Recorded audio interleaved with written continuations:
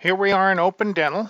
We're in the appointment book, which is one of the modules that you can see over on the left-hand side of the screen. And we're going to chart treatment and existing restorations for our patient, Dewey Duck. Right there, Dewey has an appointment. So what we'll do is click on that appointment and then go over to the chart icon on the left-hand side and click on that.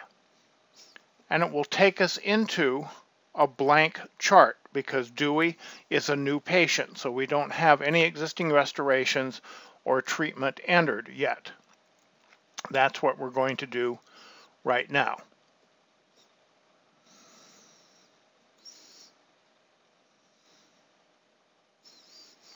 First thing we'll do is click on the missing teeth. So I'm going to go around and click on 1, 16, 17, and 32, and 8 and 9. Those are our missing teeth.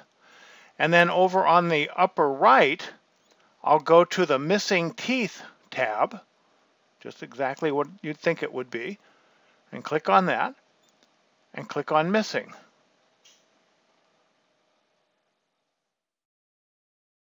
Boom. The teeth are gone. Now, what if I made a mistake? What if tooth number 16 wasn't really missing, but was impacted? Can I get back to where I was? Can I put that tooth back?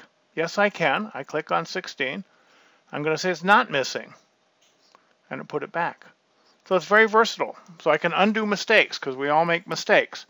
Now in this case, I made a mistake. It is missing. I'm going to go back and make it missing again.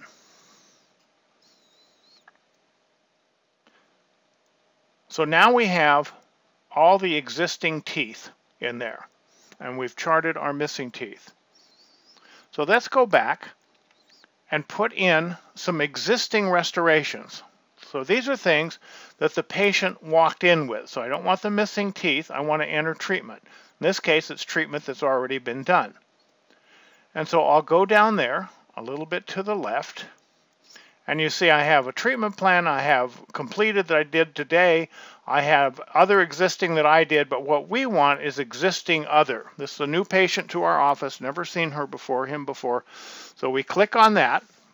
Now anything that we enter will show up as an existing restoration. So let's say the patient had a crown on tooth number 2. So I select number 2. I make sure that I have existing selected there, and then I'm going to go to my procedure list. Right there. I click on that, and I get a list of all the procedures, but there's categories. So the category I want, because this is a crown, is fixed prosthodontics. I can go in there, I can see I've got lots of different crowns. Don't have to know my procedure code, so that's kind of helpful if I know that's a 2750. But if I know that's just a porcelain crown, that's fine. You can change those abbreviations yourself. I have a PBM, but you might want to call it a PFM. That's fine, it's customizable. I say OK.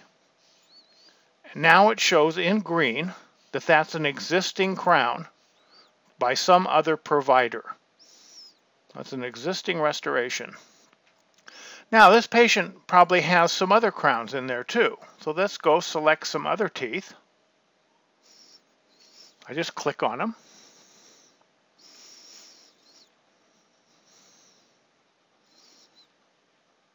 So I have 4 teeth selected this time. I only had 1 the first time, but these are the other 4. Normally I would select all of them at once. I'm going to go back same way I did before. Make sure I've got existing and not treatment plan.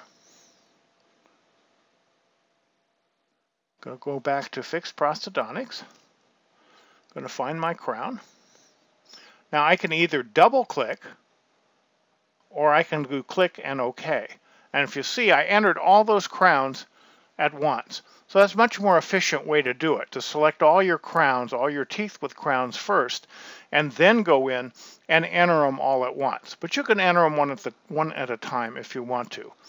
So the easiest way is to go around the mouth. The doctor goes around the mouth, tells you the missing teeth, and tells you the existing crowns.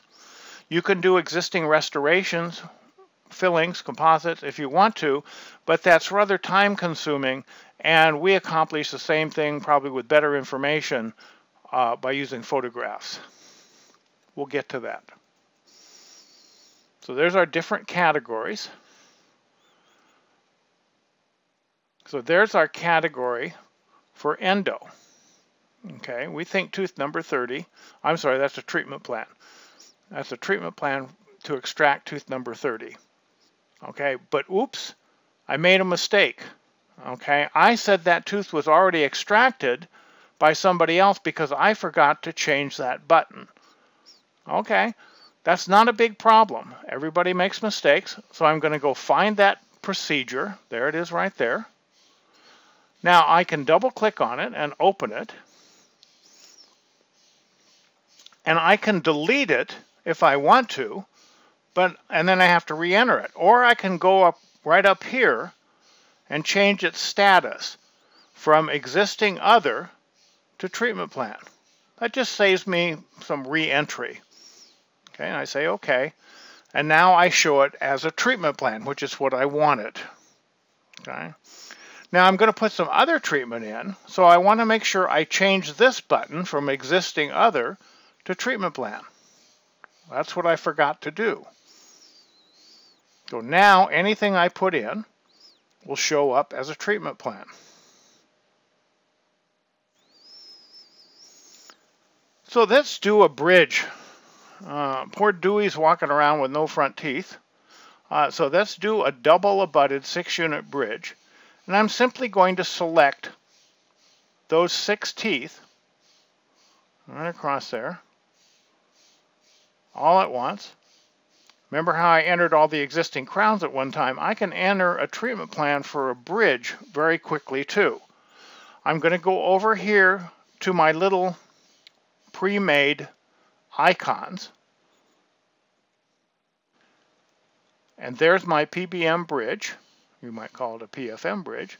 I double clicked on it, and there's my bridge is treatment plan, and it knows the difference. It's smart enough to know that some of those teeth are retainers and some of them are ponics, and it puts in the correct code for me. That's pretty nice. That's a real time-saving device. And you can have all sorts of those customized buttons depending upon what the most frequently used procedures are in your office. But you don't have to use any of them if you don't want to. Let's go down here. You know, we're going to take out tooth number 30. So we talked to the patient about an implant. They weren't interested. So we're going to treatment plan for a bridge, and we're going to do it the hard way.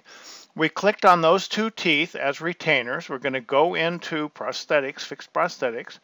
Now we're going to find the retainer code.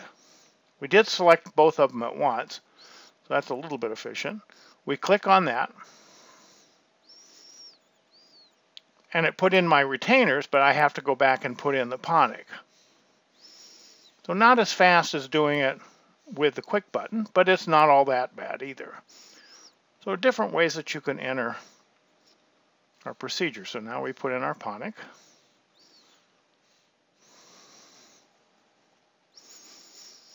And there we go. We entered the bridge, but took a few more clicks. We could have used that same quick button and done it just with 1 click, but this works too, no problem. Let's go back. I think that tooth number 12 needs an endo. We go under endo. We know that tooth number 12 is a bicuspid. Okay, so there is our endo treatment plan. Probably want to do a crown on there. In this case, maybe we'll do an all porcelain crown. So it's still under fixed prosthodontics, but up at the top, instead of porcelain to metal, we have an all porcelain crown.